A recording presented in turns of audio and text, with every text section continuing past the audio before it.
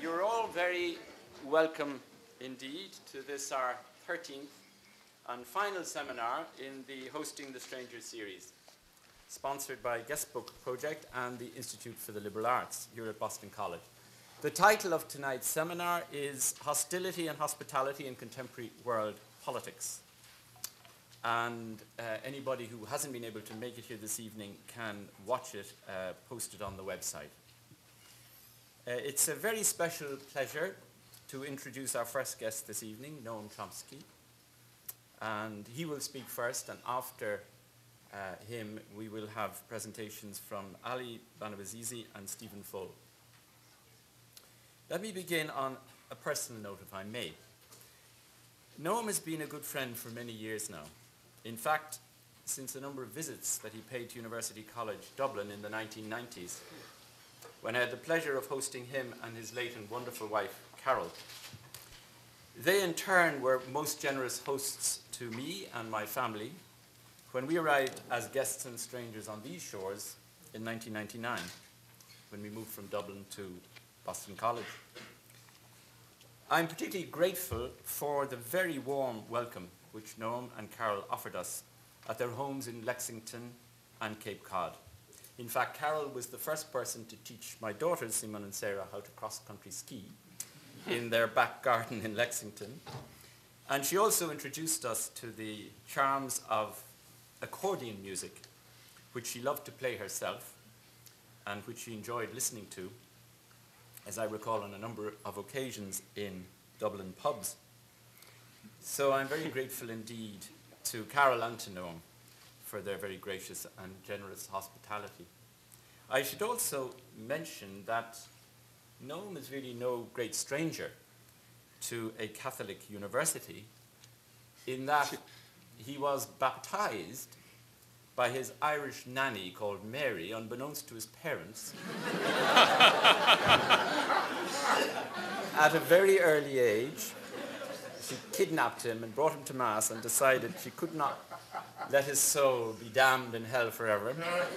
So Noam has a very early memory of a gentleman with a big white alb and water being poured on his head and various lights going on and off. So there. Noam, as you know, is a world-renowned philosopher, linguist, cognitive scientist, political activist, and author. He's written and lectured on these subjects throughout the 5 continents and is rightly recognized as not only the founder of modern linguistics, but also a very brave and uncompromising spokesperson for human justice and freedom. Ladies and gentlemen, Noam Chomsky.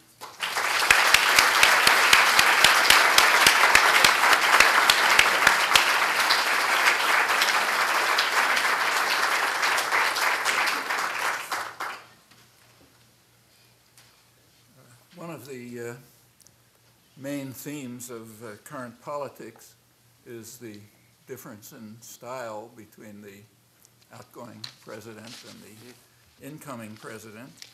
And in fact, the title of this seminar is almost a metaphor for the apparent differences between them. George Bush, especially during his first term, he and his administration the administration was marked by extreme hostility, brazen arrogance, contempt, so much that it alienated even close allies, and the U.S. standing in the world sank to its lowest ranking ever recorded. Obama, on the other hand, is his sort of radiates empathy and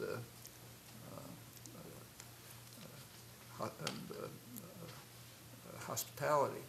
And so, for example, in his recent trip to Europe, he welcomed the Europeans as partners instead of denouncing them as irrelevant if they didn't follow U.S. commands. He reached out to the Muslim world, to Latin America, offered a new era of friendship. He greeted antagonists with handshakes instead of a clenched fist. called for constructive dialogue and mutual respect. It would be hard to imagine more polar opposites in the political spectrum. Well, a crucial question for world affairs is whether this difference of style is style alone or whether it's also a difference of substance. And that's not a trivial question to answer. To answer, you have to look beyond the superficial rhetoric and investigate what's actually being said. Now, that's throughout history, our history and the history of others. It's been quite common to find that a very forthcoming hospitable stance in fact masks something quite different. So let me ask you to think about a few examples which are deeply embedded in our own history and our own culture right here in Massachusetts. Actually, a good place to start is with the Massachusetts Bay Colony in the 1620s, 380 years ago. The Massachusetts Bay Colony, as maybe you know, had a great seal. The great seal of the colony shows an Indian with his naked Indian, spears pointed down, sign of peace, and a scroll coming out of his mouth, presumably because he couldn't talk English, saying, "Come over and help us." Okay, that's Massachusetts Bay Colony. So the colonists then were responding to the plea of the natives to be rescued from their bitter pagan fate.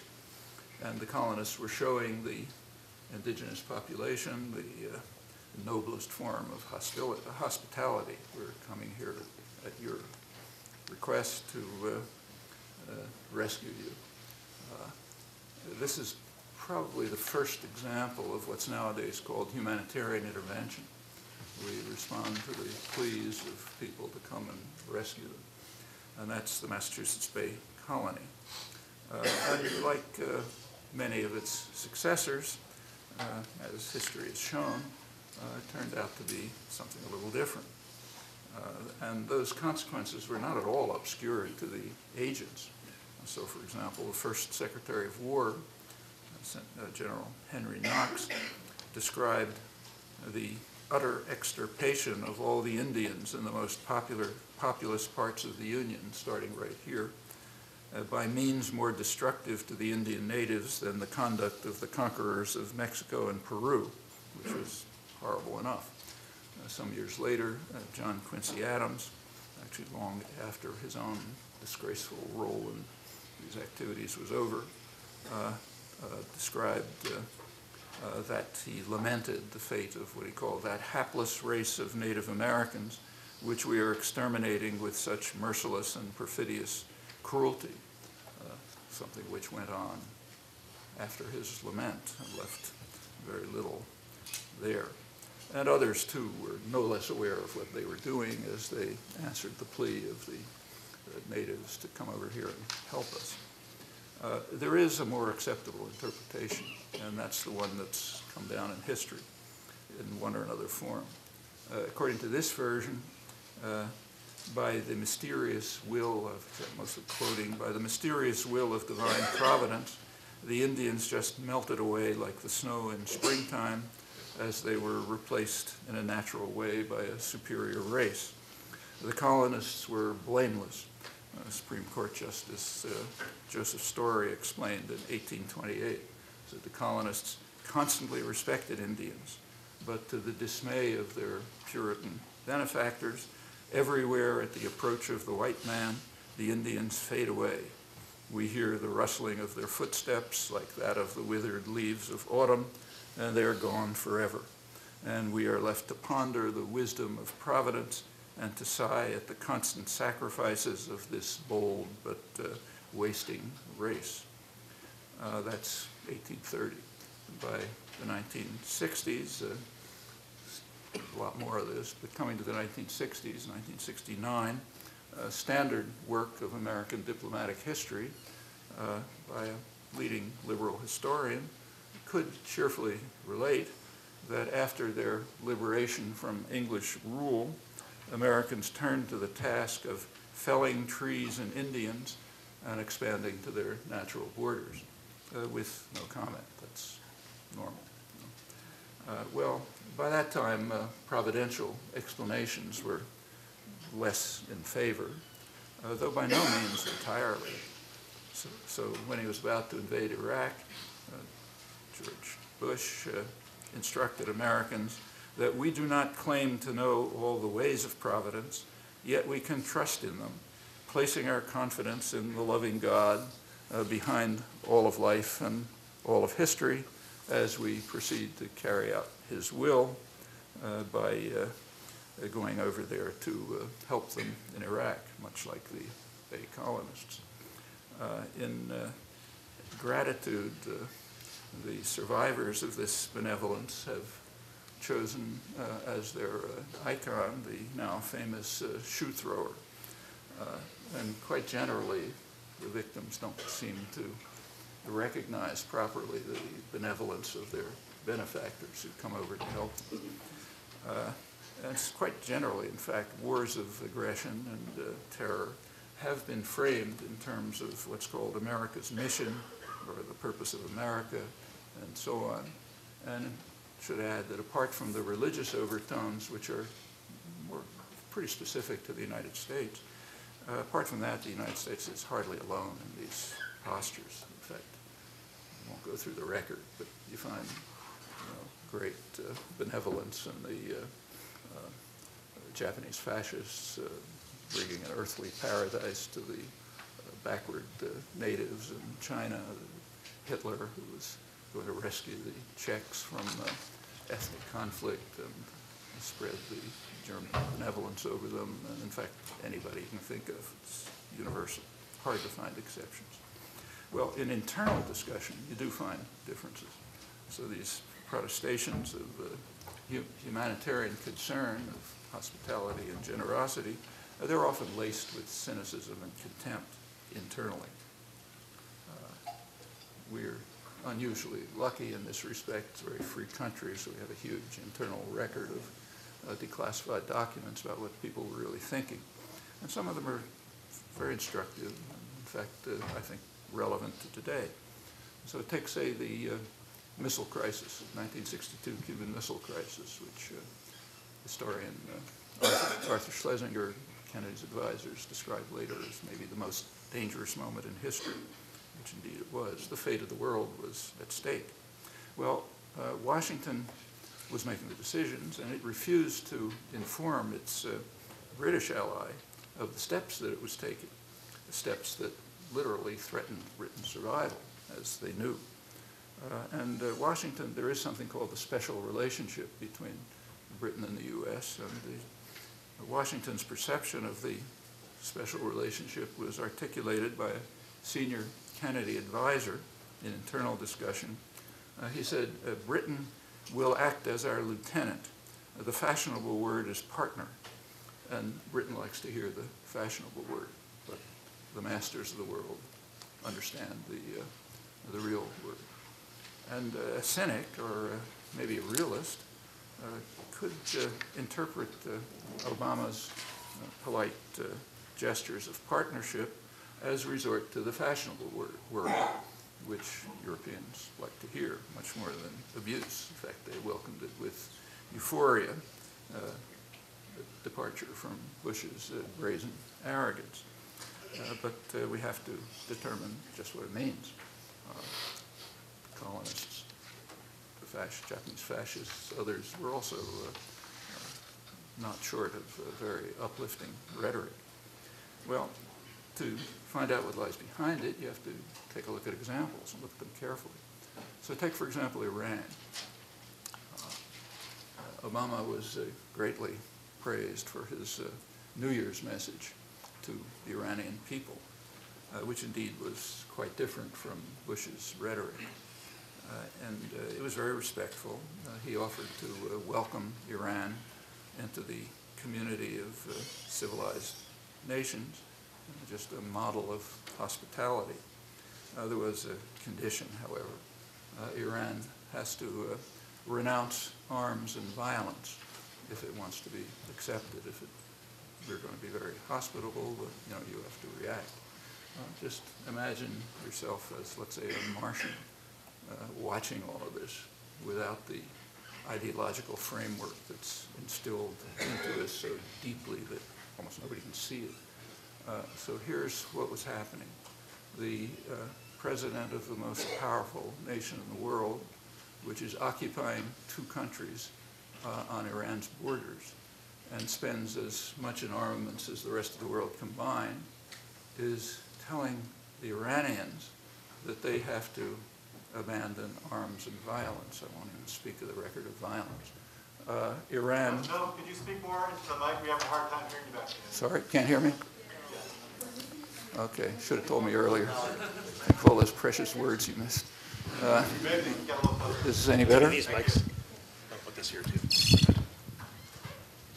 How about if I just take this? Is that better? Yes. Okay. You can guess everything that came up until now. So just to go back 1 minute, I started talking about Iran, Obama's generous hospitable message to Iran. We're eager to welcome you into the civilized world. But of course you have to meet a condition. The condition is that you abandon arms and violence. And now we try to abstract ourselves from our own circumstances and culture and situation and try to look at this from the outside. Obama is the president of the most powerful country in the world with a record of violence that's kind of unmatched. It spends about as much on armaments as the rest of the world combined. It happens to be occupying 2 countries, conquered 2 countries on the borders of Iran. That's the one who's giving the lecture. Who's receiving the lecture? A country that has a military budget which is approximately the same as Kuwait's, a fraction of Israel's military budget per capita terms, far less. Hasn't carried out any aggression for a couple hundred years. But they have to abandon arms and violence in order for our hospitable gesture to be carried forward. And this proceeds without a comment. And if you think about what that means, it means that there is an unexpressed principle. The unexpressed principle is we own the world. So therefore, everything we do is right and just by definition. We can make mistakes. Even the most noble people can make mistakes, but everything is fundamentally right and just. And if you don't accept that, you're the criminal. Doesn't matter what the facts are. And there are plenty of facts which aren't brought up in discussion of these interchanges. Actually, they sometimes are brought up. There was a good column in the Boston Globe a couple of days ago by John Terman, my colleague at MIT, who brought up the unspeakable facts. Just to take recent history, for over half a century, the United States, without a single let-up, has been torturing the people of Iran. In 1953, the U.S. and Britain overthrew the parliamentary regime and installed a tyrant, the Shah, who ruled with brutality and torture and terror until he was overthrown in 1979, and with almost no comment here on the crimes that he was carrying out. I mean, newspaper coverage was approximately zero. It's been studied if you're interested. 1979, he was overthrown, and very shortly, the U.S. began to support Saddam Hussein in his war of aggression against Iran, and supported him all the way through. In fact, supported him very strongly. In fact, U.S. support for Saddam was so unusual that Saddam was given really unparalleled latitude to carry out actions that no one else could carry out. Iran under Saddam is the only country in the world that could ever get away with attacking a U.S. ship and killing several dozen sailors. I mean, Israel did it, but they're the prime ally. But Saddam was able to do it too. He could do it and got away with a slight reprimand, the USS Stark in 1987. Meanwhile, Saddam was using chemical warfare. Reagan pretended not to know, killing hundreds of thousands of Iranians. Finally, the U.S. basically won the war for Saddam. Right after that, the U.S. turned to harsh sanctions against Iran, and it continues without a stop. That's over 50 years of steady torture. Well, Obama has an answer to that. he says we should look forward, not backward. That's a very convenient stance for those who hold the club. Those who are at the other end of the club don't usually accept it so readily, and this is case 2. Anyway, that's the forthcoming message of President Obama to Iran, which was so much welcomed and praised. Let's take something that just happened a couple of days ago, the Latin American summit in Trinidad. The leading issue, as I'm sure you know, was Cuba. And here again, Obama was highly praised for a forthcoming move to welcome Cuba to the civilized world. What did he do? What was behind that pleasant rhetoric? Well, what he did was to remove some of George Bush's extremist conditions and go back to what was pre-Bush. The conditions that he removed were so unpopular that even the Cuban-American community was strongly opposed to them. So that's the gesture, but there was no relaxation of the embargo. The embargo is condemned, and for years has been condemned by the entire world for its savagery and even its criminality. But the U.S. is not entirely alone. In the annual votes at the United Nations, last December, the United States is joined by Israel reflexively. They have to do what the U.S. tells them, even though they don't observe the embargo, and by a few Pacific islands, so we're not totally alone. And this has been going on for years. Well, there's a reason for this. Actually, there are critics, like the Boston Globe, who say that the embargo is a mistake. In the words of the Globe editorial a couple days ago, the embargo has not achieved its aim of hastening democratic change in Cuba. So it's not working, so therefore we have to change it. There is a question that should come to mind. How do the Globe editors know that that was the aim of the embargo? I mean, it's true that there's evidence. Our leaders say so, but that's not overwhelming evidence. It turns out there's other sources of evidence, which are quite rich. The declassified internal record. And that tells us what the aim of the embargo was. So I'll quote you a few things from the Kennedy years and the early Johnson years. So not from the right. This is kind of from what's called the left in American politics. The problem of Cuba, we find out in the internal record, is Cuba's successful defiance, that's the words that are used, Cuba's successful defiance of U.S. policies going back to the Monroe Doctrine, 150 years. The Monroe Doctrine announced that we're going to rule the hemisphere. They couldn't do it then. Britain was too powerful, but that was the pronouncement. And Cuba is defying it and successfully defying it. Nothing about the Russians, nothing about communism, starting revolutions or anything else. Just successful defiance of the master's rule. And their evil nature is illustrated, as Kennedy's Latin American advisor, Arthur Schlesinger, wrote, because of the threat of what he called the Castro idea of taking matters into one's own hands, which is a grave threat to the hemisphere when the poor and underprivileged in other countries, stimulated by the example of the Cuban Revolution, are now demanding opportunities for a decent living. So it's worse than successful defiance. It's what's sometimes called the threat of a good example. Others might try the same thing. It's what Henry Kissinger called a virus that might spread contagion. He was talking about Allende's Chile, which we got rid of on what in Latin America is called the first 9/11, worse than the second one, in fact. But we took care of that. But Chile was, like Cuba, is a virus spreading contagion, maybe as far as Europe, where social democratic parties might see Allende's success as an indication that parliamentary methods can be used to institute social change, and obviously you can't have that, or the whole world system falls apart. In fact, if you look through Cold War history, honestly, you'll find that that was the leading theme, constantly. I mean, it's dressed up as communist aggression and so on, Nicaragua's going to invade us, Grenada has an air base which the Russians can use to bomb us if they can find it on the map, and one thing after another. But the real concern is pretty much the same wherever we have records. Successful independent development might inspire others to try the same thing. Vietnam War was the same. So yes, that's the reason for, that's the threat of Cuba, very precisely explained in the internal record. And therefore, you have to take obvious steps. And the steps were described. We have to punish the Cuban people. It was immediately decided a few months after Castro's takeover. We have to punish the Cuban people to compel them to overthrow the government.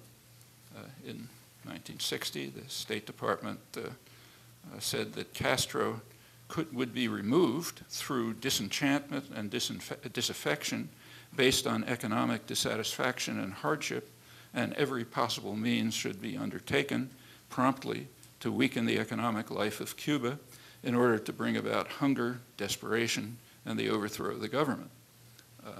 Eisenhower was then president, approved of sanctions in the expectation that if the Cuban people are hungry, they will throw Castro out.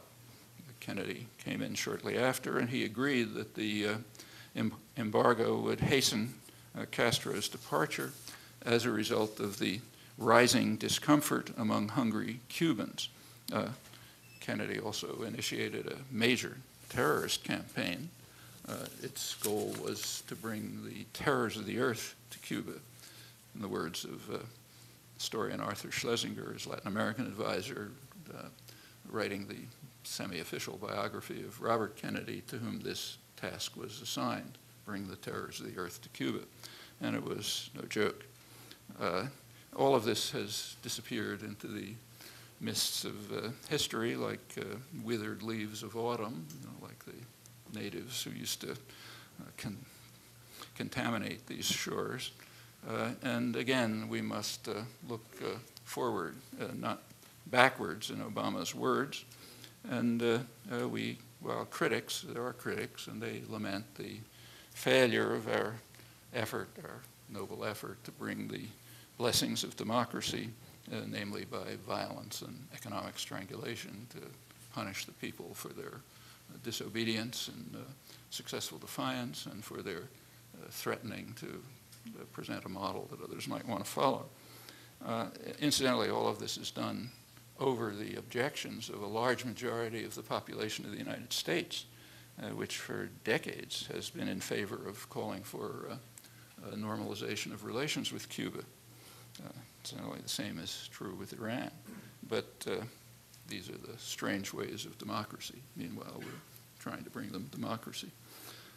Well, the concept of humanitarian intervention has come a long way since its origins in the Great Seal of the Massachusetts Bay Colony, since the Puritans offered their hospitality to the Indians who were pleading with them to come over and help us. At the end of the last millennium, it had become the favored concept of the intellectual classes in the United States, also in the West generally. They were deeply impressed by the fact that after the digression in the Cold War, which sort of diverted us from our great mission, after this digression, American foreign policy, I'm quoting from now on, American foreign policy had entered a noble phase with a saintly glow, as the idealistic new world bent on saving humanity was acting from altruism alone on the basis of principles and values for the first time in history, adopting what's called the responsibility to protect and carrying out actions that were indeed illegal, as recognized, but were legitimate because of the nobility of the mission. Actually, I'm quoting from highly respected liberal sources in a chorus of self-congratulation that I don't think has any counterpart in history. At least I can't find one. This astonishing chorus of the last years of the millennium. And there was an issue. The issue was the bombing of Serbia. That's what demonstrated the fantastic nobility of our altruism. There's a story about it. The bombing was undertaken to prevent the ongoing genocide of Kosovars. There are a couple of problems with the story. One is that the atrocities weren't the cause of the bombing, they were the consequence of it. The bombing, in fact, as was anticipated, clearly anticipated, sharply escalated the level of atrocities, which before that, it's not pretty, but kind of by comparative standards, limited and split between Serbs and KLA, Kosovar guerrillas. But the bombing, as anticipated, General Clark warned Washington that this was happened. He, in fact, informed the press. Right after the bombing started, of course, there was a sharp increase in atrocities, as expected. And began the flow of refugees and all the terrible stories you read. That was actually revealed in the indictment of Milosevic, but the commentators here were polite enough pretend not to notice it. He was indicted in the middle of the bombing, but if you look at the indictment, it was almost entirely for alleged crimes after the bombing. There was one dubious exception, but even if you believe it, it was almost entirely for the result of the bombing and the anticipated result. So it couldn't be that we were bombing to save the Kosovars from genocide. Rather obvious what was going on and is sometimes even conceded. Another little flaw in the argument is that at the same time that the US and Britain were in the noble phase of their foreign policy with a saintly glow, they were not only tolerating but actively supporting, decisively supporting crimes and atrocities that were well beyond anything reported in Kosovo. But that's another minor difficulty, just fact. Facts don't really matter in these affairs. Now, the cynicism kept hidden in the rich and powerful countries, the ones who hold the clubs. We can keep it hidden from ourselves. But it's not hard for others to see. In fact, they are well aware of it. As usual, what they say is silenced, but if you work, you can hear it. So, for example, right after the bombing of Serbia, there was a meeting of the South Summit, the heads of state of the non-aligned countries, G77, most of the world, in fact. And they had a bitter condemnation of the bombing and also of the what they called the so-called right of humanitarian intervention. They condemned that as just a cover for traditional imperialism. That was kept silent. A couple of years later, the United Nations had a high-level commission on the notion of responsibility to protect. Very respected figures like Brent Scowcroft, George Bush #1's National Security Advisor, Gareth Evans, former Prime Minister of Australia, head of the International Crisis Group, and other distinguished Western figures. And they considered the responsibility to protect. And they concluded that it must be, maybe there is a responsibility to protect, they said, but it must be restricted to the United Nations Security Council. That is, as they put it, there's restrictions in the UN Charter on the use of force, saying you're allowed to use force either under Security Council orders or under direct attack until the Security Council can act. They said that should not be changed. No one else has a right to use force for a responsibility to protect. They pointed out that it would simply be used as an excuse for aggression. They were actually reiterating what the World Court had concluded in one of its earliest decisions, Corfu case in the late 1940s. And the General Assembly shortly after strongly reaffirmed this conclusion. So yes, there might be a responsibility to protect, but it's what it always was, in the hands of the Security Council. It's instantly of some interest, perhaps, that the US population strongly supports this view. The popular view in the United States is that the United Nations should take the lead in international crises. The US should go along with them like other law-abiding states, almost exactly the opposite of policy, no matter who's in office. And that, too, is nicely silenced. These are facts only, and throughout history, facts have been regarded as a minor impediment to establishing and promulgating ideological necessities. Well, these are a few of the many thoughts that come to mind, at least to my mind, in ruminating about hostility and hospitality in contemporary politics.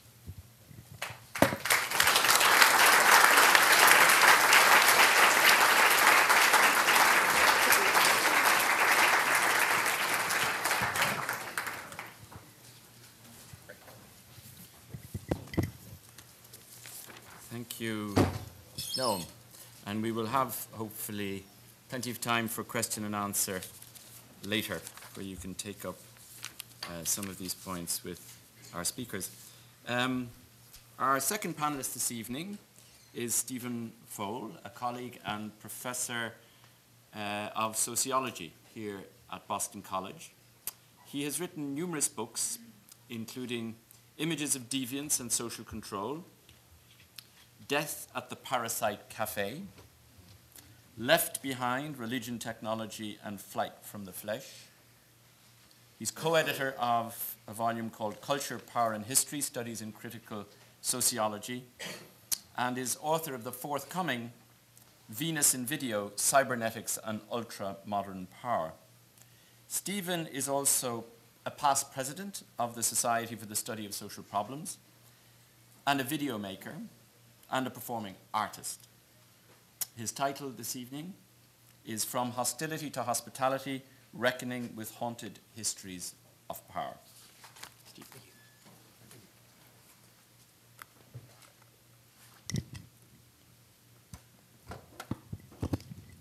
I've taught in this classroom before, so I know how to play around with this a little bit. In thinking of remarks, a lot of things that Noam just was talking about, really resonate with me. I mean, his concern with why facts don't count. We can have all the facts we want, but they don't really, in fact, make a difference within a place in an American society where I think the word you were used, that ideology becomes installed into us, so there's a kind of forgetfulness and inattentiveness. But the crimes, the massive place of domination and their effects, these things don't go away just because we don't consciously recognize them. So the talk is about hauntings. How really the violence of our own history surrounds us like an atmosphere, how we push it away, push it, keep it away, deny it, and so forth, as a large collectivity, and yet it continues to come back. So what kind of methods, particularly since we're talking, we're situated this in the university, what kind of methods of knowledge, learning, and unlearning are appropriate to begin to reckon with these hauntings? And that's a stage, truth and reconciliation. It's a stage that deal with that truth on the way towards sort of kind of reconciliation. In thinking about how to begin remarks, I was just amused last week when I saw Hugo Chavez, president of Venezuela, give a book to President Obama. And of course, this new style of engagement and so forth. I was also really taken by the attacks on right-wing radio that Obama received this book.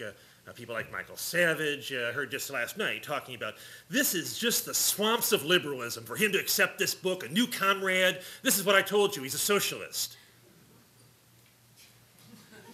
The book he gave, and of course I make this connection to this panel. I mean, Noam Chomsky is our featured speaker. Hugo Chavez recommended one of Noam Chomsky's books a couple years ago. At the UN, he recommended that everyone ought to read, Hegemony or Survival, America's Quest for Global Domination. This again hit a, talk-wing radio. Noam Chomsky's book rose up on Amazon at that time, The Complexity of Global Circulations and Stories. But so did Eduardo Galeano's book, became number 2 as of Monday on Amazon, the English version, Open Veins, of the 1971 Spanish version, Las Venas Abiertas de Americana Latina. A history of the violence in the New World brought by Europe, brought by North American powers. A rather long history that Noam Chomsky has participated in amplifying. Both these books, in many ways, become kind of outside accursed text for a problem of forgetting, for a culture based on forgetting, where our own memories in some sense are to keep away our reality and so forth. The work of Galeano is a historical work, and it's unusual because much of what we know about him today is this kind of hybrid form that plays with fiction, that plays with history, that plays with poetry, that tries to conjure up in a style that's meant to bring power to the surface, to bring memory to the present and so forth. So Memories of Fire, the 3-volume work, I think, is what's most known in English. But this book that is recommended, that Obama now has the Spanish copy of, The Open Veins of Latin America, was written intensely in 3 weeks. Years of research, but 3 weeks of intensive writing. As soon as it was published, it established Galeano, in some sense, as an ethical voice and a major author from the South, speaking to problems about how North-South relationships work and the violence that they beget. A reviewer, a couple years after the book was published, writing from the point of view of more respected history, says the book really is obviously well received in Latin America. It's become the voice of Latin American intellectuals. On the other hand, the book doesn't have properly scholarly detachment.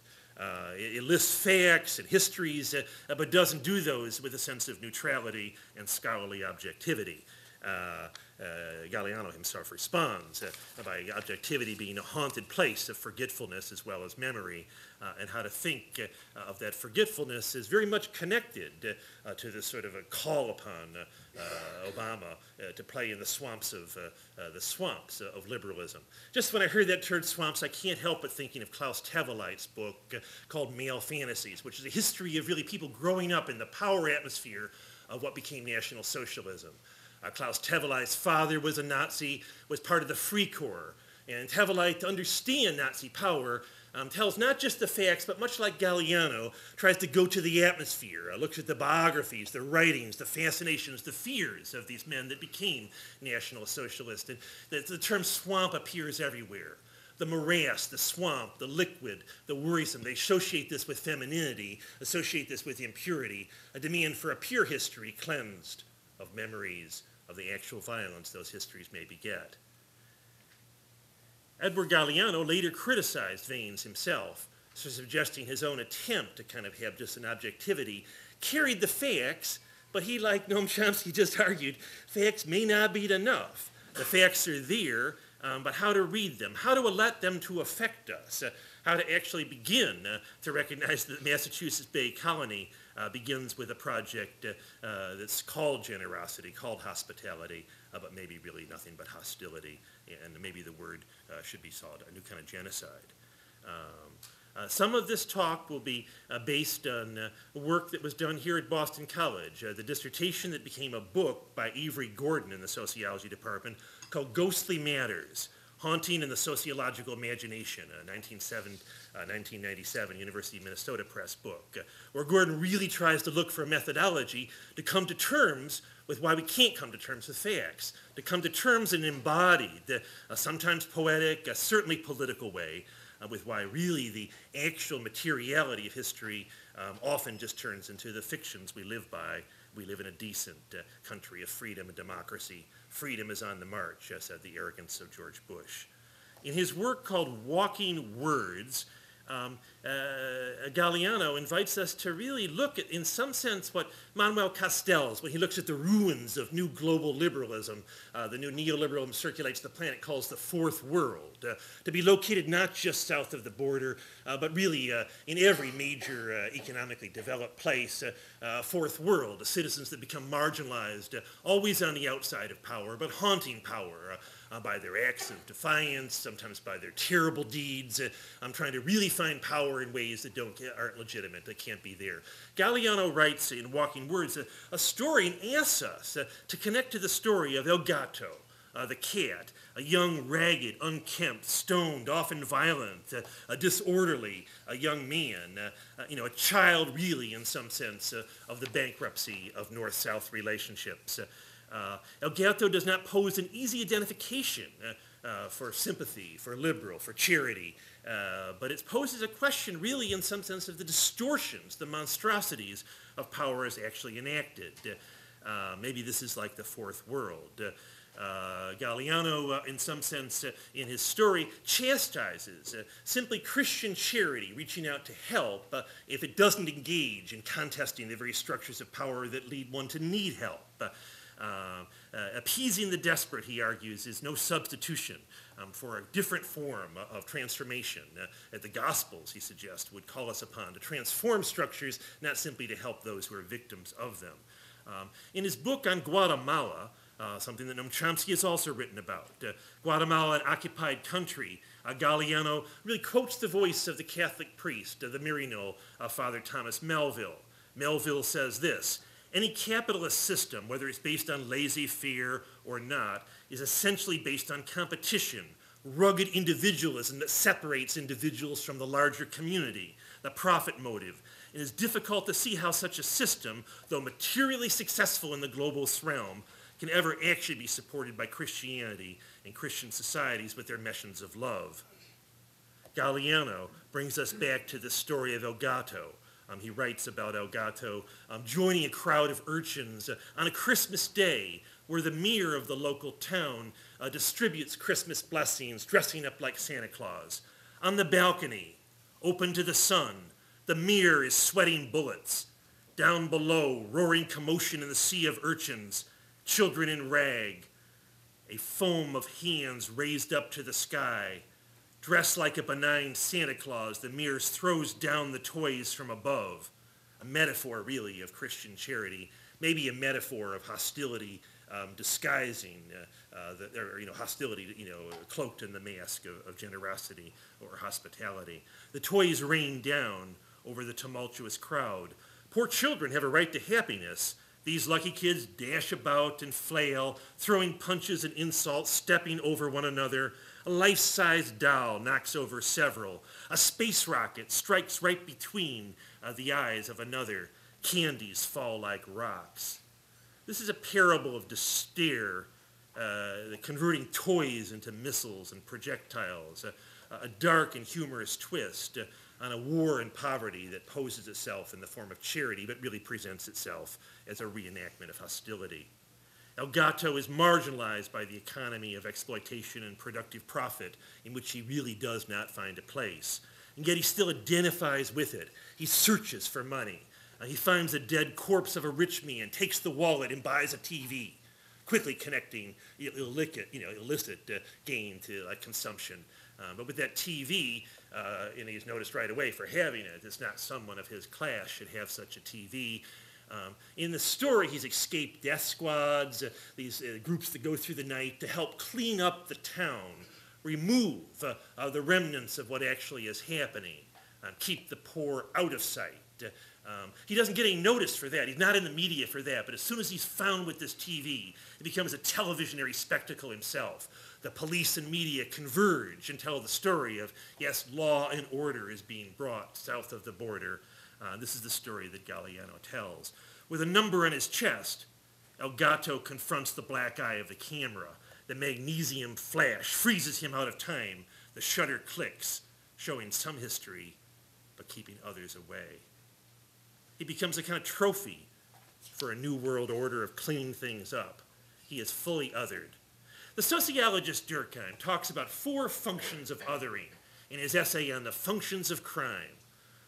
The first form of othering allows us to create social boundaries that keep the clean from the unclean, that keep the pure from the impure. The second develops a kind of group solidarity. In this country, we call it patriotism. The third is a kind of scapegoating energy that distracts you from what haunts you, that keeps you from what makes you nervous, that in some sense relaxes you. This is also a function of the policing of the boundaries, the keeping of the other out there. But Durkheim also suggests that working on the boundaries is a dynamic project, this tension between the inside and the outside, the group that's in privilege and those who are othered. It's a constant project. It has to be renewed, and it creates a place for openness, a place for possible transformation, a different future than just reproducing the self-same. But that place has to be contested. What kind of knowledges do we pass on to our students that allow those border places to be contested, that allows the actual facts of domination to be reckoned with, as opposed to just be pushed aside? That's not the American way. Thinking about power in several different ways, this haunted histories of power. Certainly, so I don't want to think of power as just one dimension, that it's only domination, it couldn't be other things. With the psychologist Rollo May, I think of power as something that's a constitutive feature of humans. We do need certain kind of boundaries. It isn't that there can always be fluidity and so forth. We need some ways of reckoning with environments. But is that a one-way reckoning where what is cast into the environment, cast to the outside, is constantly dominated? Can there be a form of dialogue between? The sociologist Max Weber offers social science's most well-known definition of power. It's the ability for those who have it to resist, even the hauntings, the resistances, the challenges of those who don't. It's useful to think about, but I think more complex is the notion of power that operates something like a field that we're all in. It isn't that you have it and don't have it. And this, I think, is one of the gifts of Michel Foucault, to think of power as an atmosphere, a material force field in which we're all situated, maneuvering, trying to find places of memory and staged in some ways by places of forgetting. So I want to think of this, place of power as something that we're in. We're complicit with it. It isn't really just that some bad people have it and we don't. How to reckon with our own place within a field of power and our own complicities, and wondering about how to challenge those and change those complicities. And when you think of power, I also want to think of it sometimes just as forceful as the torture that the U.S., from 1953, enforces, gives, provides assistance, techniques, aids, finances for in Iran, until that is thrown over, by the revolution that threw out the Shah and his American cronies. But also to think of power in a more, complex way. Noam Chomsky writes earlier in his career about the manufacturing of consent. Hegemonic power is also winning our consent, literally, are seducing us into some memories and keeping us away from all that stuff that makes our memories uneasy. The memories, for instance, of what's the actual history of our relationship to a colonized territory, American native peoples and the like. With the election of Obama, maybe not just stylistically, I hope substantively, collectively we begin to deal with the legacies of, what the U.S. and or what transatlantic slave trade did to Africa, and how Africans ended up, and how African Americans have a genealogy, literally of having been enslaved and turned disenfranchised into a market. But much less present to most of our memories is what happens with American native peoples who continue to exist. And I know PBS is now having a series on Monday nights that begins to try to stage this in some documentary ways with the voices of American Indian, American Native, indigenous peoples guiding the narrative. So I think it's important to think of one other dimension of power that haunts us, and this is what the Peruvian sociologist Aníbal Quijano calls the coloniality of power. That when we think of racism, or even when we think of, how gender is organized, think of the complex webs of how gender and class and race and nation-state all organize themselves, all these things marked continuously by 500 years of colonial power. So the distortions, the warps, the fascinations and fears, the exoticization, as well as the just locking out of others and so forth. All these things need to be part of our grappling and be part of our, in some sense, reckonings. And I think our projects as teachers across fields need to reckon with the scopes of power that haunt everything from the chemistry lab and the decisions are made here, to the sociology and the theology classrooms, or to the art. What kind of art is imaginable and what kind of arts aren't imaginable? What kind of things would just seem to us as ugly or discordant and so forth, and how to think rigorously about these kind of things. What forms of knowledge can transform? Galeano himself looks backwards in time, someone who honors history as a place that when it's connected to the present opens up new futures. Honors history as a place in the present that when it's possible opens up new futures. And one of the histories he goes back to are the histories of the whole continent, both continents, North and South First Nations. Marx and Engels, of course, viewed indigenous peoples as the model for what they called a primitive communism. Common property, communion with non-human as well as human beings, communion with the planet, with the earth that was envisioned as a mother, an energetic materiality, ceremonies that were in some sense matrifocal and guided by gratitude for the earth as a hospital living mother, rather than the earth is hostile and constantly in need of our mastery.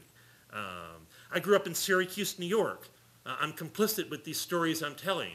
As a young boy, my family used to go out to the Iroquois Onondaga Reservation, and I would dress up right out of popular culture.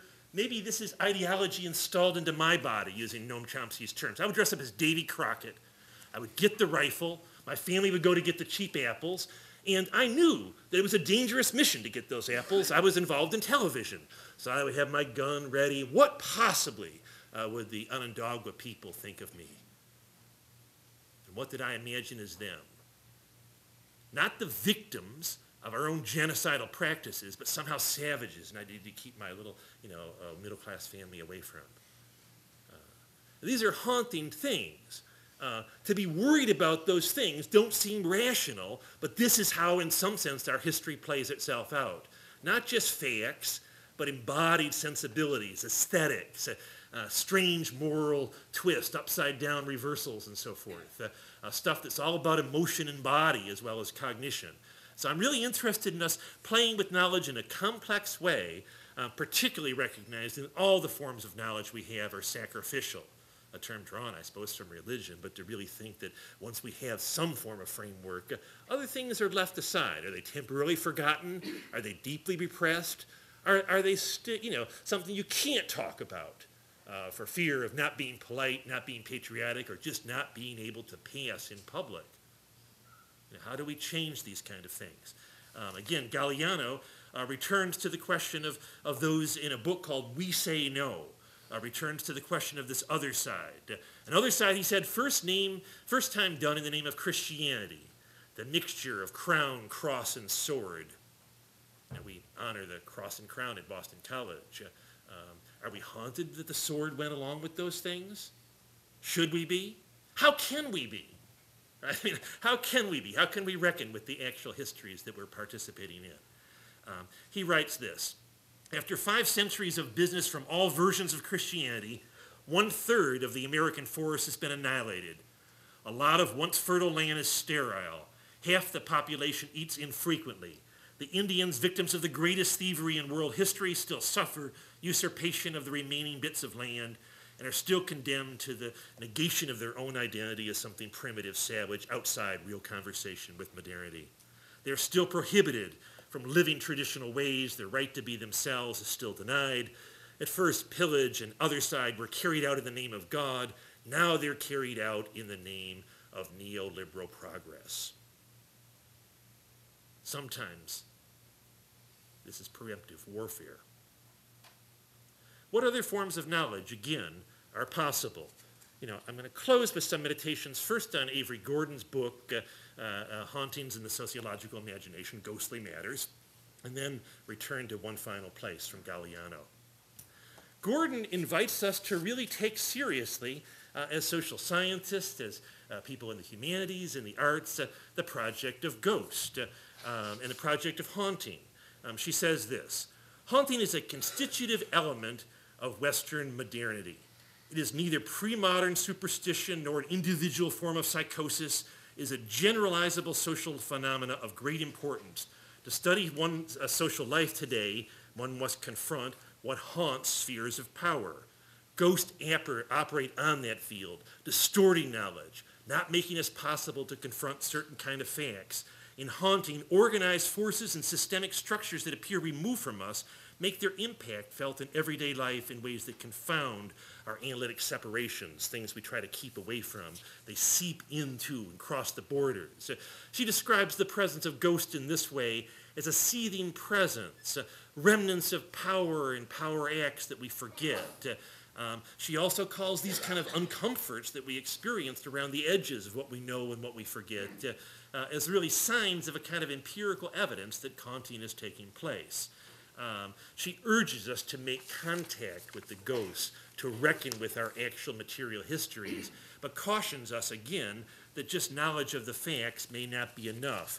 We need, I think, what she calls her, subtitle of her book, Haunting the Sociological Imagination. C. Wright Mills, in the book The Sociological Imagination, 1959, calls for a mixture of critical biographical analysis and our social structural position history, that place between, He said, it isn't enough just to get factual information about that place. We need a new sensibility that will allow us without guilt to reckon with the consequences of the enormous violence that we should be accountable for, begin to be responsible for. Now, how do we do that without just feeling guilt, without feeling paranoia? I mean, this is something I think that is the challenge for us out of this whole seminar series, perhaps. How do we begin to give hospitality? First, I think we have to deal with the hostilities that have been our own. And those are difficult things to reckon with. I think we're going to have to sacrifice some of our privileges, certainly sacrifice some of what we think of as our just cleaned up self-image, change that image. The work I usually advocate in this regard is something like a power reflexive form of engagement with these hauntings. Power reflexivity deals with resonances as well as facts. That really in some sense is about an embodied, taking seriously emotion and embodiment, taking seriously sacrifices and hauntings, that bring us to a crossroads where in some sense we're asked, again, literally, to reckon with that which we've done before we can reconcile with others who we have in some sense pushed to the outside. This sometimes happens at the very edge of semiotic availability, things that we don't have good words for, we don't have clean lessons or good programs for, because we have a whole history of just doing the opposite, of denying, repressing, and keeping away. Reckoning, Gordon writes, is about knowing what kind of effort becomes required to make the conditions we're in different, how to attend to what is acceptable as well as unacceptable, but not just to notice limits, but begin to do what she calls the work of Walter Benjamin, the profane illumination, to spark up with some courage, to spark up what's on the outside of us that we engage it. In my own teaching is to teach things like what Noam Chomsky is doing. I know I've used his book, so to teach the facts of history, but also ask the students to engage in a project of disautobiography. Not tell their own story, but tell the story you can't tell unless you reckon with structures of power that usually are kept away from us. So how to do disautobiographical analysis. Also, of course, as a sociologist, I ask students to be in contact with cultures, practices, social classes that otherwise they wouldn't be in contact with here at Chestnut Hill. So how to have contact with those who have been othered, and how to have methods that are attentive in some sense to not only what the cognitive but the emotional elements of knowledge that might come from this. In We Say No, Galliano conjures up an image of a kind of animistic blue tiger. By animism, he's talking about those fields of forces that are not humans alone, that humans participate in. Some of those are forces that have to do with the living energetic nature. Some of those are forces that have to do with histories that just have not been embodied, histories that have not been claimed. Animism is also an interesting image that Gordon uses to talk about this field of reckoning with haunting, because it draws you out of yourself into something that's quite alive, that actually beckons you, but you don't know what it is until you begin this reckoning. Galliano writes this, to hear the voice of the blue tiger, and he creates this kind of fictional, natural, historical creature that lies below the hammock of the first father and mother at rest. To hear that voice is to be situated not simply in a form of therapy, like a New Age relaxation, really getting into myth, really enjoying yourself and finding yourself in a kind of personal consciousness, enlightenment, and so forth, but quite the opposite. It's to be confronted by a moment of historical crisis, the crisis of really forgetting what you are part of in history. Galliano says, though, however, our collective memory remains stubbornly alive. 1,000 times it's reborn in the hiding places where that blue tiger licks your womb. How to come in contact with that wound, wounds that we have everything to do with. In a work called Traditions of the Future, he writes this, there is just one place where yesterday's hostilities and today's hope can meet each other, and that's to recognize and embrace each other, but that place is tomorrow. How can we possibly prepare for it? That's what I'm beginning to think about. He asked us to return to the ancient voice of indigenous peoples, to learn a first lesson, and that's the lesson of community. The ancient voice that speaks to us of people that still remain, heralds another world. Community, the communal mode of production and life, it's the oldest of the American traditions, but a tradition that's left aside when capitalism enters this land like smallpox, like the flu. It came from abroad. It was not part of the indigenous scene. He ends, and I'll end this way, with somewhat of a poetic meditation.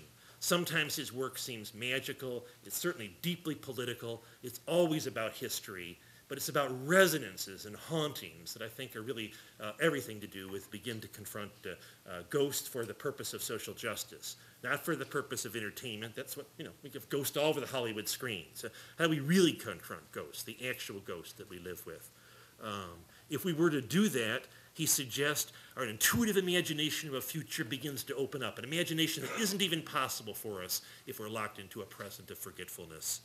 There the ear shall be cleansed of all passions for domination, of all passions for accumulation and private property, all passions for empire. Left alone will be the passions of human and energetic world. In the streets, cars will be run over by dogs. Economists will refuse and will never be able to measure living standards any longer by consumption levels or the quality of life by the quantity of things possessed. Politicians shall not believe that the poor actually like to eat promises. Food shall not be a commodity, nor shall communications be a big business, because both food and communication should be human rights. No one shall die of hunger, because no one will be overeating, no one will be overdeveloped. We shall be compatriots and contemporaries of all who have a yearning for justice and beauty, no matter where they were born or where they lived, because the borders of geopolitical time and space shall cease to exist. What will exist is what we have in conversation together.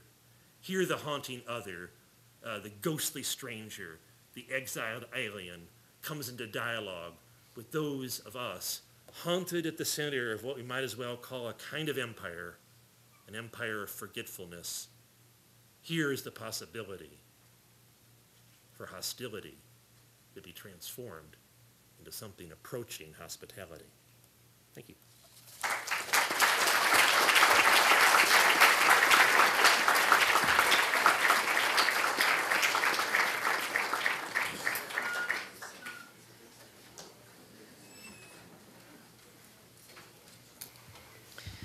Foucault's notion of the fields of power roll from domination to domination.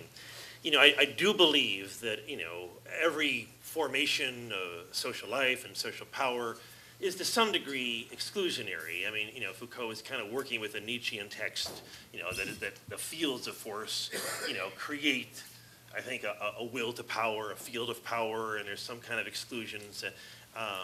And yet, on the other hand, I think he dreams of something like a limit experience that would, and why his use of genealogy, that would in some ways be able to show how those borders are constructed, but also in some ways point toward what isn't there in the borders, and be able to haunt us with that regard. I mean, Foucault, although some people read him as a cynical theorist of power, in many ways, evoked kind of utopian feelings of not in the way that Galeano did, that the world now will be in a kind of harmonic place, that he goes backwards in time and and re-mythologizes a place of like primitive communism, but that we in some sense could have a form of political practice that would be vigilant about its exclusions. And to me, this is the grace of something like Foucault and his really kind of reckoning with this question of limit experience, which is like dealing with hauntings. Now, how do you do with that? How do you, in some sense, defamiliarize what we've become hegemonically embodied as? And like, what kind of strategies do we have to begin to open that up? So if Keith, so in that sense, Keith Olbermann wouldn't be any better than Bill O'Reilly, except if. And he recognized what he's talking about is always historically situated, provisional, and will have limits. So it's not just this is the final answer. This is dangers like final solutions that you again start to totalize. So how to have this kind of ongoing vigilance, recognize that yes, you do need boundaries, and boundaries do involve othering. But how do you then fold those back upon each other so the othering isn't structurally permanent? Thank you. Noam, do you want to say a word about that? Well, can you hear me? Yeah. I'm not sure I understood you, and I heard part of it, but if you're saying that we should try to approach these questions from a point of view that's beyond ideology, is that, yeah, I agree with that. I mean, there is a world out there, and there are facts about that world, and we can look at them, we can't get out of our skins, and we recognize we can't get out of our skins, so element of self-criticism, but I think you can look at facts, simple facts, pretty realistically. I mean, I concede that I'm kind of simple-minded about these things. It doesn't seem to me fundamentally different than studying the sciences, where you also can't get out of your skin, and you're self-critical, and you're willing to accept that maybe you're on the wrong track. But I don't see anything particularly ideological about, for example, the meaning of the Great Seal of the Massachusetts Bay Colony, or about the whole notion of humanitarian intervention, which is a leading principle of Western intellectuals and which is a total fraud. I don't think that that's left or right or anything else. It just seems to me, that the South is correct when they say it's just it's simply and the World Court is correct when they say it's just a mask for a traditional aggression. If we can investigate that, we can look at the history, see what actually happened, and so on. And yes, it's not free from a point of view and a perspective and a level of understanding that can be submitted to self-criticism, but it doesn't seem to me like a particularly complex enterprise. Ali? Okay. Yes. So I'm curious what the panel thinks about how the war on drugs will shape the world, particularly in South America, Latin America, and Afghanistan. The war of drugs, what's the future of that? How will it shape things War of drugs? South America? Well, let's take a look at the war on drugs, right? I mean, it's been declared probably 20 times in the last 20 years or so. Every couple of years it's declared. It's declared against a background of understanding. For example, it was studied years ago by the RAND Corporation, the main government advisory corporation, and the Army, in which they investigated just straight cost-benefit analysis of various ways of treating the drug problem. Drug problem's here, it's not in Colombia. So they said, well, which ways of dealing with the problem here are cost-effective? And they found, which will surprise no one who's paid attention to the history, that the most cost-effective way of doing it is prevention and treatment. Okay? In fact, if you think about it, that's the way one of the worst drug problems has been handled. I mean, there is a drug which is much worse than cocaine. It's called tobacco. It kills far more people than cocaine does. And it was handled pretty well by cultural change. So if you look through the 1980s, it's a class issue. So people with education and degree of privilege simply adopted a more healthy lifestyle. They stopped smoking, they stopped eating red meat, they didn't drink as much coffee, and so on. There were no police, nobody carried out chemical warfare in North Carolina and Kentucky to destroy tobacco fields. It was simply an educational process, a kind of cultural change that led to a significant decline of the use of, by far, the most dangerous drug among people who were a part of that cultural change that took place thanks to their privilege. Okay, now that's exactly what the RAND and the Army studied years ago. They weren't, of course, discussing tobacco, but that's exactly what they concluded about hard drugs or marijuana. They said the cheapest and the most effective way of dealing with it is prevention and treatment. Well, there's another way, use of police. Okay, that's much less effective and much more costly. There's a third way, interdiction at the borders.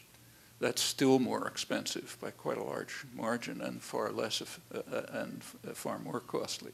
And the worst way of all, way more costly than anything else and totally ineffective, is what we call fumigation, but what in fact is chemical warfare.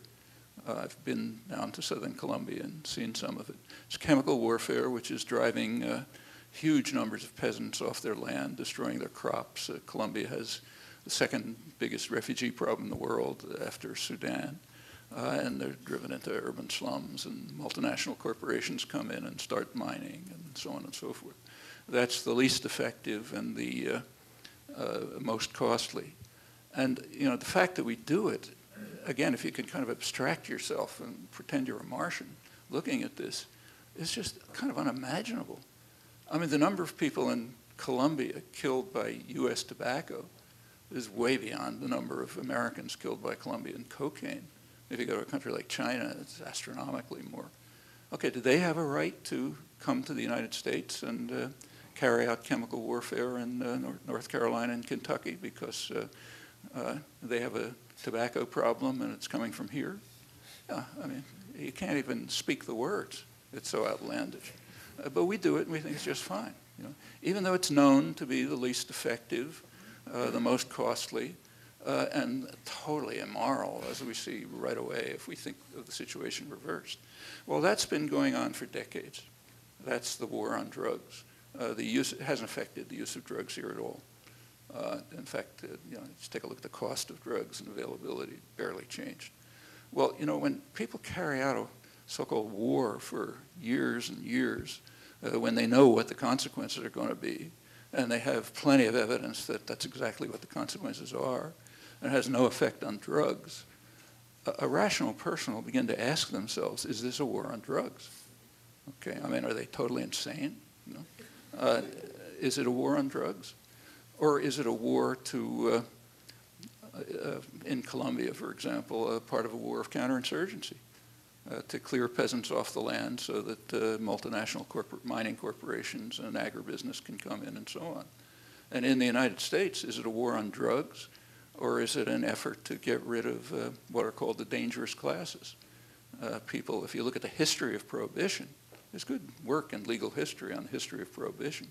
It's very typically aimed at what are called the dangerous classes, people who are kind of getting in our hair. So what we call prohibition, you know, banning of alcohol, wasn't aimed at wealthy people in Westchester County, New York, and so on. They could do whatever they liked.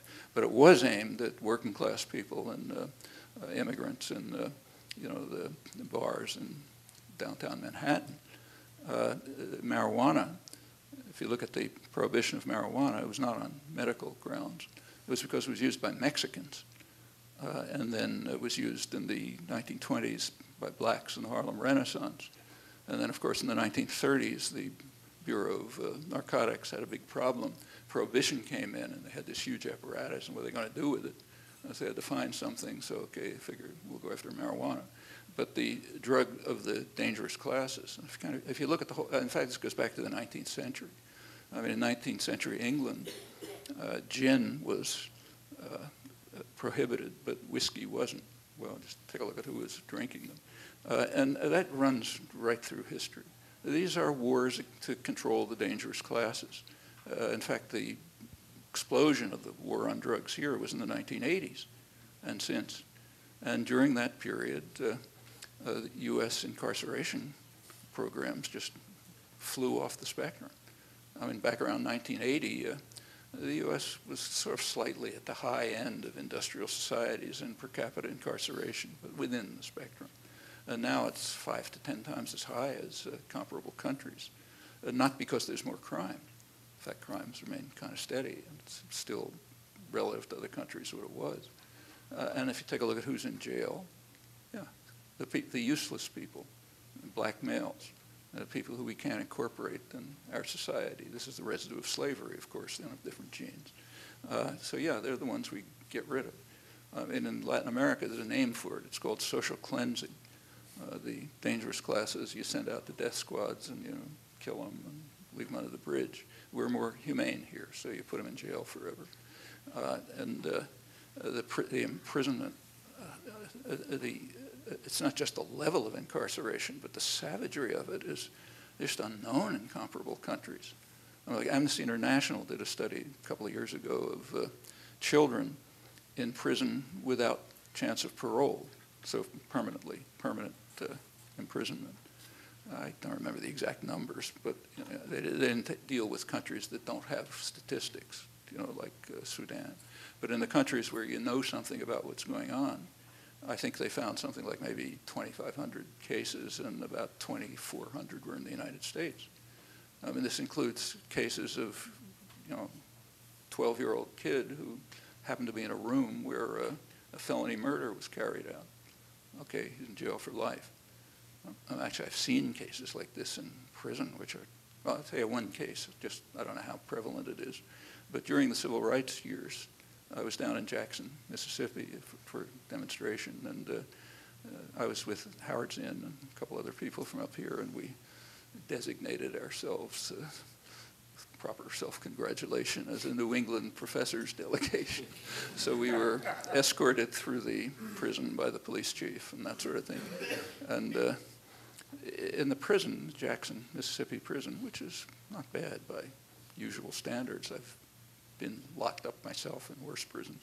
But as we're walking down the halls, we passed one of these huge cages, you know, a lot of people in the cages, and they were all black men.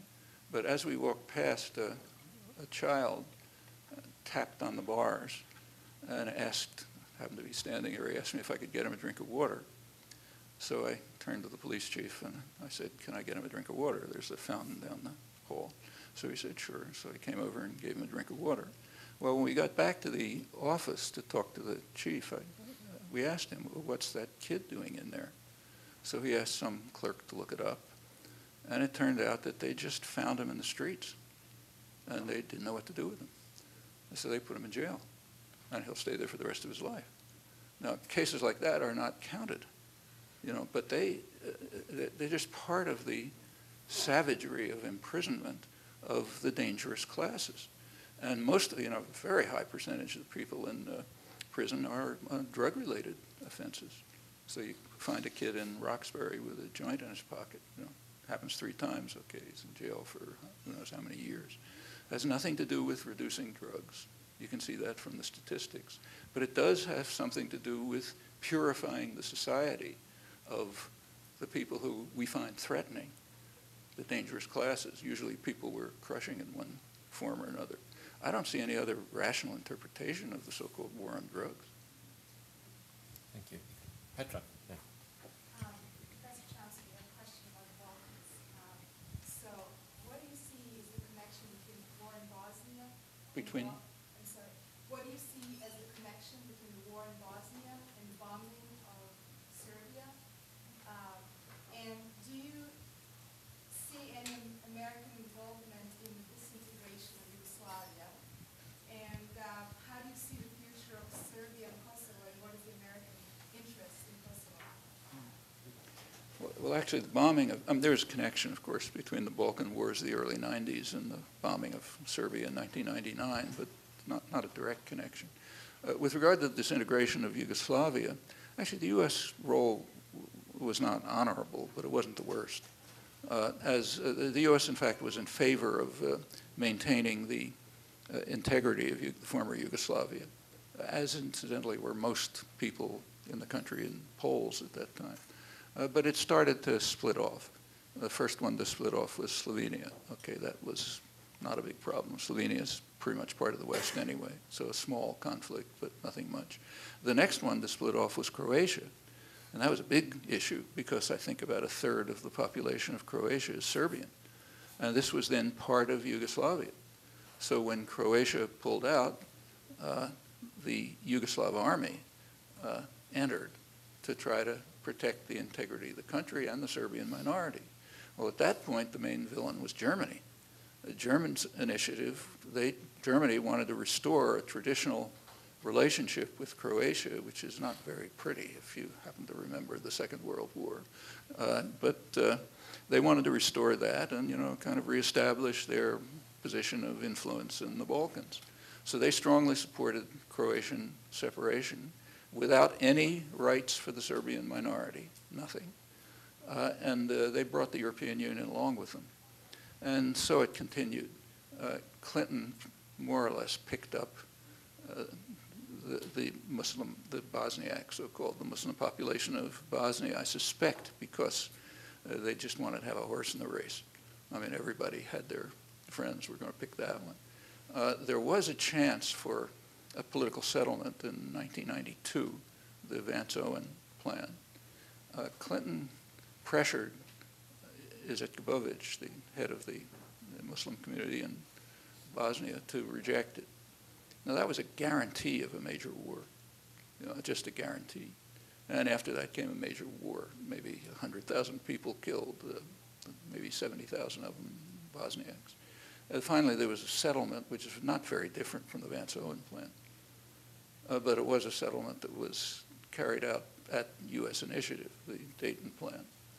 And so the U.S. ends up with a substantial degree of influence and control there. Well, that's 1995. Serbia was still a problem.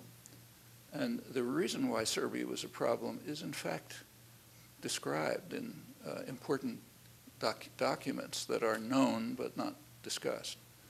There's an important book by John Norris. He's a high official in the State Department. His superior, immediate superior, was Strobe Talbot, who was the Undersecretary of State for East European Affairs, so the top guy in the Clinton administration dealing with this region. Strobe Talbot, in his introduction to the book, says, John Norris's book is based, this is about Kosovo. He says, this book is based on Norris's complete familiarity with all relevant documents, and if you want to understand the thinking at the highest level of the Clinton administration, this is the book you have to read. Well, what does John Norris say? You take a look. He says, the bombing of Serbia was not undertaken out of concern for the plight of the Kosovar Albanians, which incidentally we know from masses of documentation about what was going on. He said it was because Serbia was not undertaking the required social and economic reforms. It's kind of a euphemism for saying it's the last holdout in Europe to our neoliberal designs. Okay, according to Strobe Talbot, that represents the highest level of thinking in the Clinton administration. Well, I've quoted it a couple of times, and people have asked Talbot and Norris about it, and they passionately reject this description.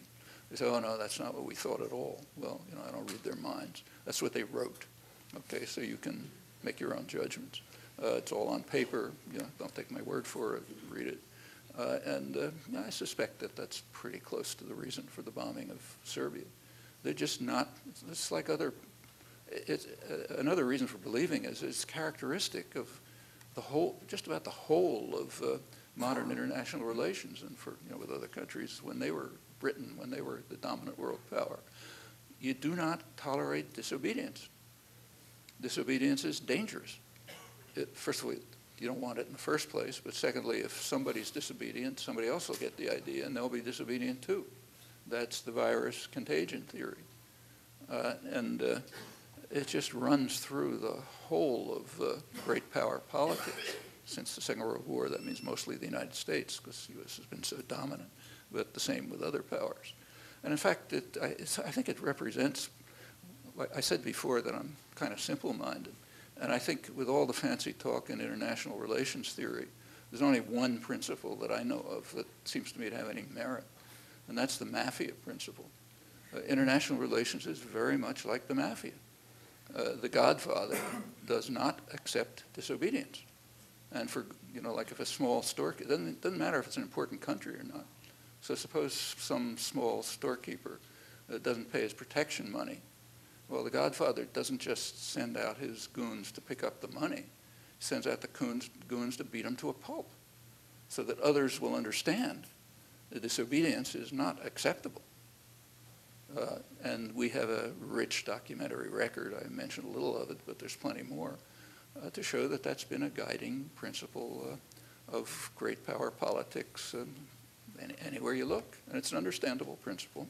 Of course, there's a task of intellectuals, and that's to write editorials like the one I quoted in the Boston Globe, which is universal. I don't want to dump on them. Our noble efforts aren't working, so let's try something else. But if you look at the record, you know, it's the mafia principle. Successful defiance, you know, the threat of a good example. You got to punish the population. I think that's probably what's involved in Serbia, with regard to Serbia. And in fact, as Serbia moves towards, you know, accepting the correct social and economic reforms, as they're called, they'll be admitted into polite society. I mean, there's a residue of antagonism because of the whole, you know, huge outburst of emotion stirred up by the educated classes. But I suppose they'll go in that direction. Thank you. We have a lot of people trying to get in. All right. You were trying to get in from the beginning, and then the gentleman back in the white shirt. And maybe you could take them in tandem, actually, because we don't have an awful lot of time left, and I want to let as many people in as possible. So if you ask your question, and you could ask yours, and then we maybe get quick responses. So my question to the panel is that there seems to be this idea that humanitarianism is just the Western and U.S. way of kind of promoting their own agenda. The Bush doctrine clearly didn't work. I mean, we have to turn to Afghanistan and Iraq to see that President Bush's foreign policy was not the best. And then now we have President Obama, who has extended from his inaugural speech to the G20. He extended a very well welcome to the Middle East, to Arab nations, calling them our ally. Then you have Iran President Ahmadinejad pretty much, not really responding as friendly as we have. So then what should we do abroad? We are being criticized. We care about image abroad, but then we don't also want to be as aggressive as we've been in the past. So how should we go about dealing with other nations while maintaining our security, which is our most primary concern? Yeah. Okay.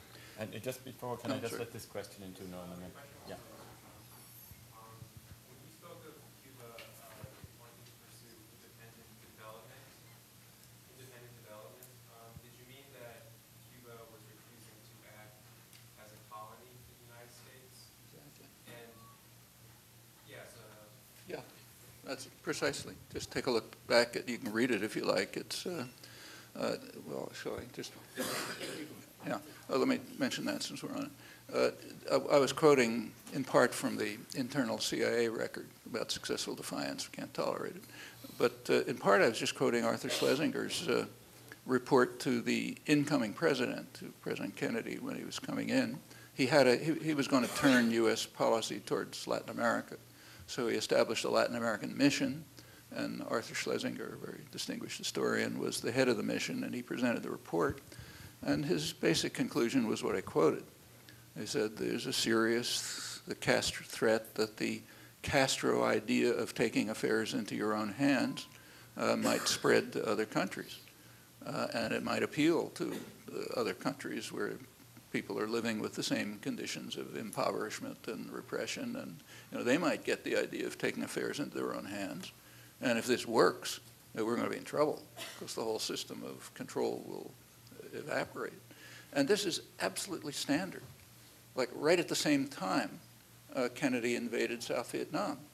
Now, that's not part of our official history, but it's part of actual history.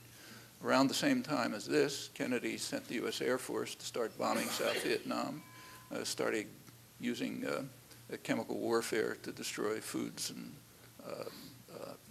ground cover, and started rounding up what turned out to be millions of people into more or less concentration camps called strategic hamlets to protect them from the guerrillas who the U.S. knew perfectly well they were willingly supporting. Okay, that we call an invasion if somebody else does it. We call it come here and help us when we do it. And this was at the same time, and it was for essentially the same reasons. And we have internal documents. They were thinking along the same lines. They said if Vietnam moves towards independence and is successful, it will be a virus spreading contagion to others. It might spread to Thailand. It might even spread to Indonesia, which is important, rich resources and so on. And then, the whole system, our whole system of dominating Southeast Asia may erode. It may even lead to the fall of what John Dow, a leading Asian historian, called the superdomino, Japan. The superdomino Japan might accommodate to an independent East Asia becoming its technological center. If you think back a little, that would have meant that the U.S. would have lost World War II in the Pacific, which was fought largely to prevent that. And they weren't ready to lose World War II in 1960, 61. So the U.S. did what you're supposed to do when you have a virus that's spreading contagion. You destroy the virus, and you immunize those who are, might be affected by the contagion. So Vietnam was destroyed, no virus, and the surrounding countries were protected by installing vicious, brutal dictatorships, which controlled the population and prevented infection. In fact, in retrospect, McGeorge Bundy, who was one of the top advisors for Kennedy and then Johnson, he said we probably should have stopped the war in 1965, because in 1965, General Suharto carried out a military coup in Indonesia, in which they killed, who knows, maybe 1 million people, most of them landless peasants, destroyed any possible independent force, political force, and opened up the country completely to Western exploitation. So that domino was safe. They were not going to be infected. And that was the big one. The others didn't matter so much, and the virus had already been destroyed, probably should have stopped then. Okay, that's pretty much the same thinking as Cuba, and as I mentioned, it extends all over the place. So those were the reasons. And if you can read about it, it's like the Schlesinger document, you can find it on the internet if you want. Like if you want a footnote reference, I have it when I wrote about it. The other question was, well, how do we deal with other countries that don't respond to our gestures of generosity? Well, first of all, we should ask what the gestures look like from their point of view. Okay, they have a point of view.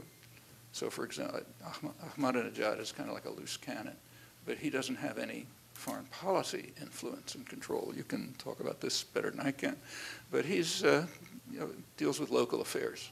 The person in charge is the supreme leader, Ayatollah Khamenei, and his response to Obama's gesture was, well, we'd like to see something concrete.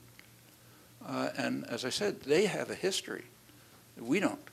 Our history of U.S.-Iran relations has one event in it, namely the takeover of the embassy. Their history of U.S.-Iran relations is much richer. I mentioned some of it. And they look at affairs from the point of view of the actual history, not our particular selected event. And they listened to Obama, and I presume their reaction was pretty much the same as mine was. As I mentioned, here we have maybe the most violent power in the hemisphere, which spends about as much on arms as the rest of the world combined, which invaded and occupied 2 countries on Iran's borders. They live with that. They have a tiny military, as I said, size expenditures about like Kuwait, which is a tiny little country, and haven't invaded anybody, I don't know for how long, centuries, I suppose. How would they look at this? In fact, how should we look at it? Is that a real gesture of hospitality? Well, okay, the way we could deal with it is, I have a feeling of how we should deal with it. I mean, it happens on this matter as on many. I'm pretty conservative. I think we should take into account U.S. public opinion. Okay, what's U.S. public opinion?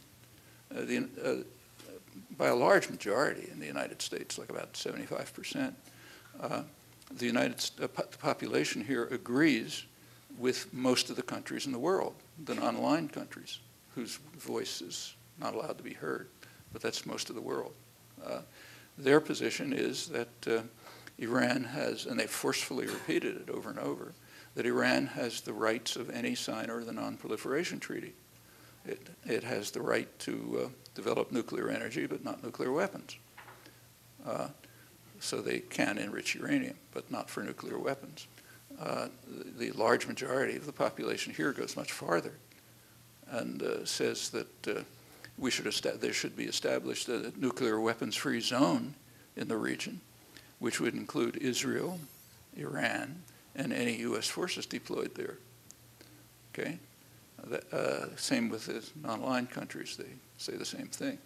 And I think that makes a lot of sense, too. These would be, and of course, as I may have mentioned, the same large majority thinks we should end any threats against Iran. Now remember, Obama maintains the threats. That's what it means to say all options are on the table. That includes nuclear bombing or whatever we feel like. Okay, I think the position of the population here is pretty sound.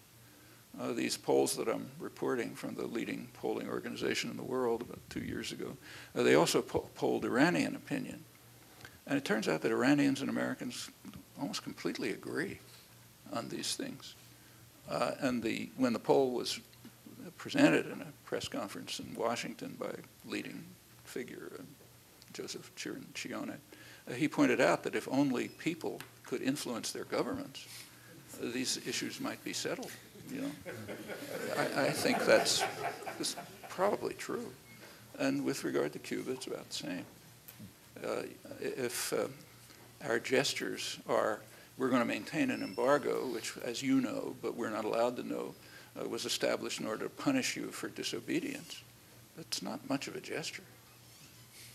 Thank you. Our time is actually up, but in the spirit of the seminar, I might, and this is our last one, I might just extend our time for another 5 minutes. I did promise no one might have out by 8:30. But so many people have wanted to get in that I might just take 2 last quick comments or questions and a quick response, and then we'd call it a day or a night. John, and then this lady here. This gentleman here. One, on the balance, do you think that U.S. policy has ever been a net force for good in the world, U.S. foreign policy?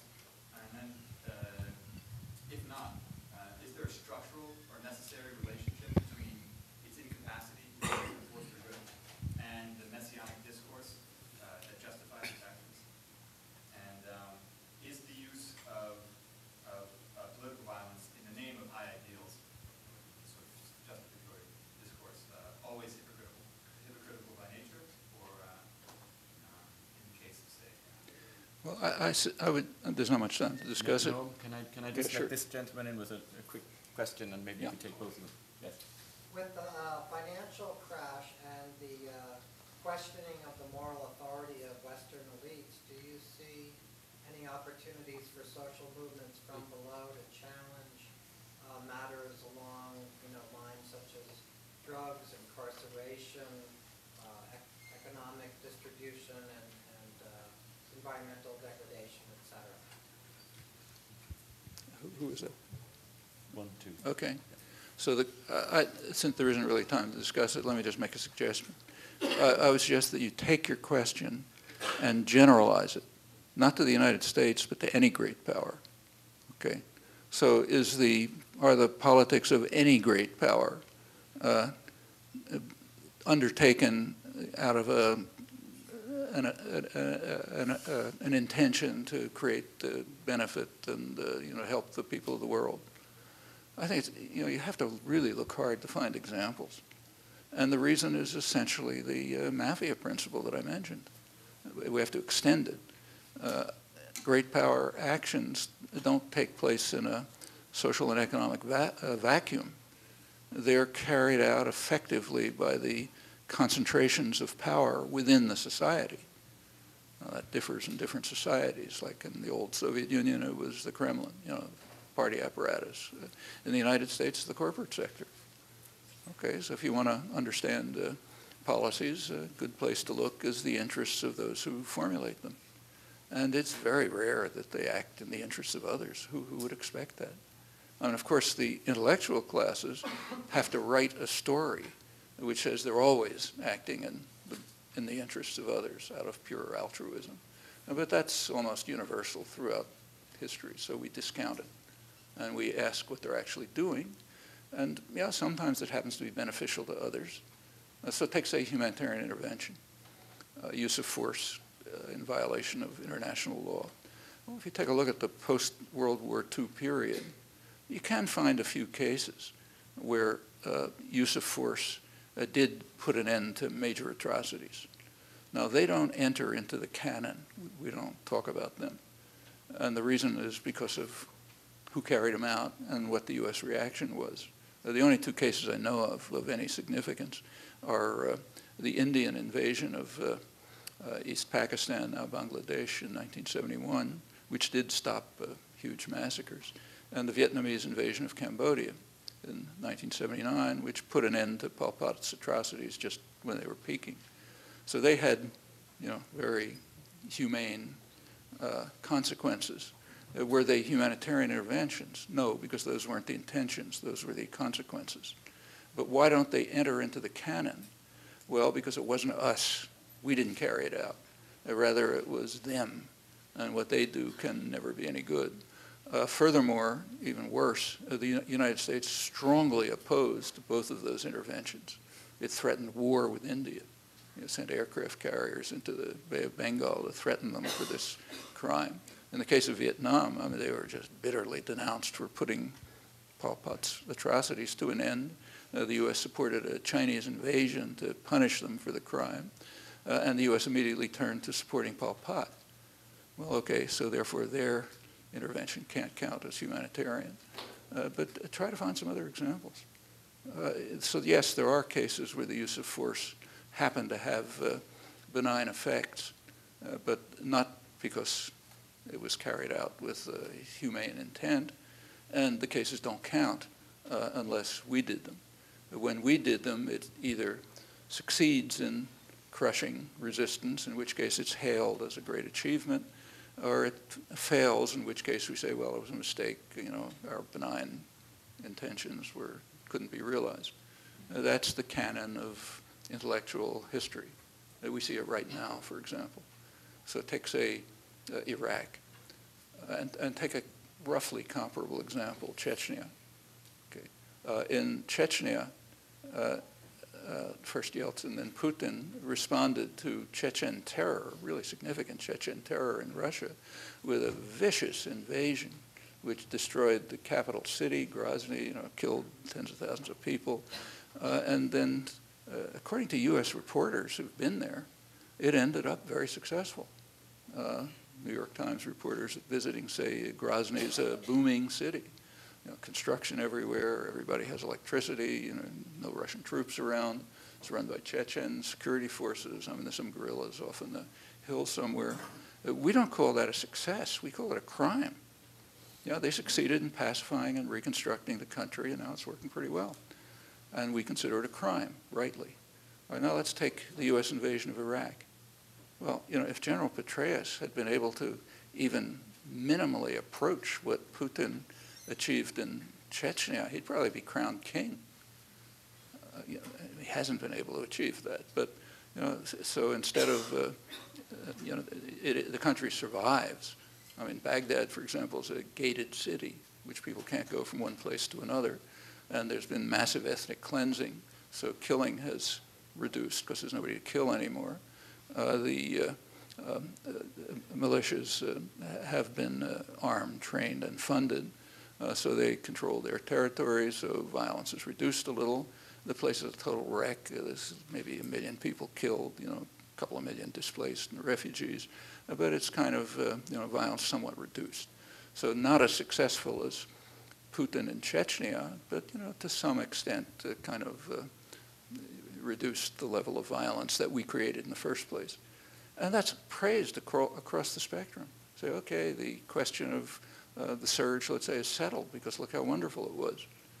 I mean, nowhere near as wonderful as Putin in Chechnya, but nevertheless, we did it, so it must be right, even if the place is left a total wreck that may never recover. Well, okay, that's the way within our doctrinal system we look at the use of violence by ourselves and others. And this translates to others. They do the same thing. Now, is the use of violence ever permissible? Well, I'm not an absolute pacifist. An absolute pacifist would say no. I don't agree. But I think there's a very heavy burden of proof. You want to use violence, whether it's a domestic dispute or you know, international affairs, you have a very heavy burden of proof to meet. And I think if you look carefully, it's very hard to meet that burden. And the cases that are accepted, whether it's personal relations or international affairs, just don't stand up, almost without exception. Thank you. No, could you manage a 1-minute response to this man here? Well, I think it's a possibility. You know, that's, I mean, things have happened which are really important. The, you know, the ideological basis of the kind of Anglo-American financial system has collapsed.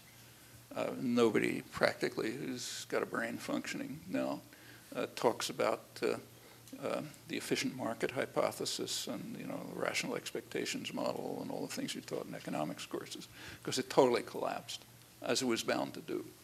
And it was been pointed out for years that it's got to collapse. So it did.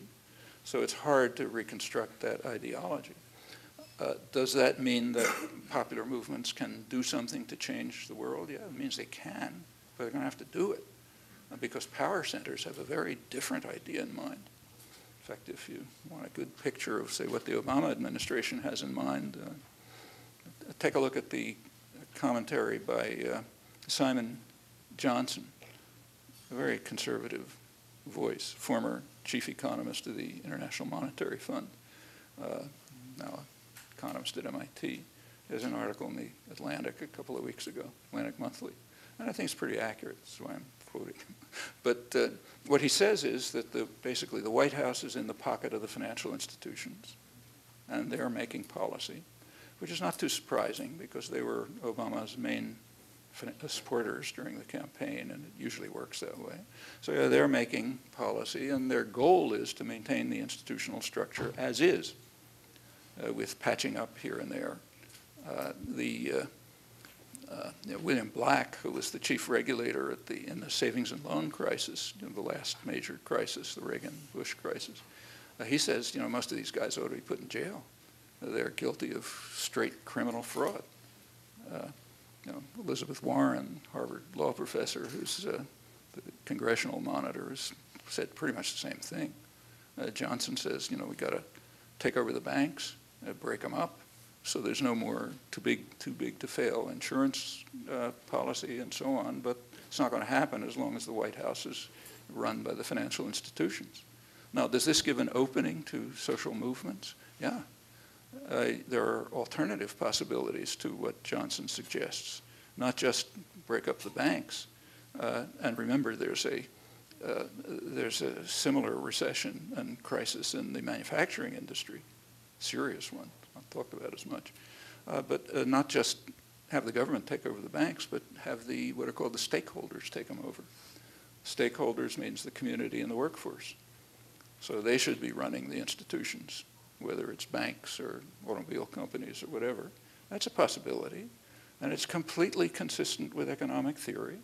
In fact, you can look at mainstream works in economics that point out that there's no law of nature that says that management should be responsive to shareholders.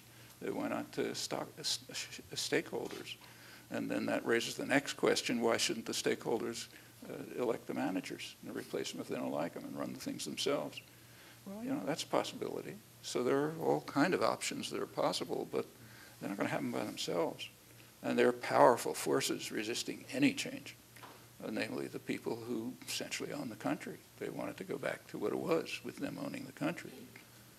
So yeah, there are opportunities, but opportunities have to be grasped. Thank you. Well, on that spirited note,